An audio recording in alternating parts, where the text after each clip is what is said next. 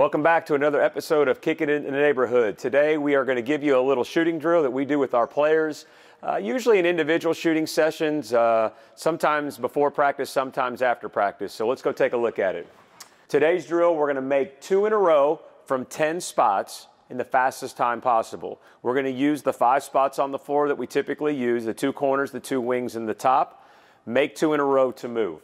58 seconds is our record set by Amber Ramirez earlier in the year. Let's take a look at the drill. Usually have a couple balls, a passer, a couple rebounders. Got Michaela Daniels here today. Boom, she makes 2. We're going to move to the wing. We like to use as many basketballs and as many rebounders as possible to allow us to get the most amount of shots up in 2 minutes. So every time Mac makes 2 in a row, she's going to move to the next spot. This is a great drill that we try to teach the kids, don't worry about your misses. We're trying to get hot, make 2 in a row, move on to the next spot. As you can see, we don't chase long rebounds around. We just grab another ball, from our rack.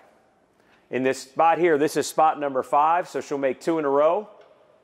But then she'll have to do that twice because this is also spot 6. She doesn't have to make 4 in a row, just 2 in a row twice. Mac happens to make 4 in a row there, which is good.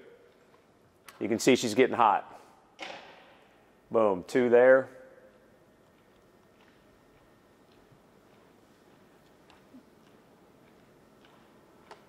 One of the keys is when you're looking for that second make, really watching the ball go through.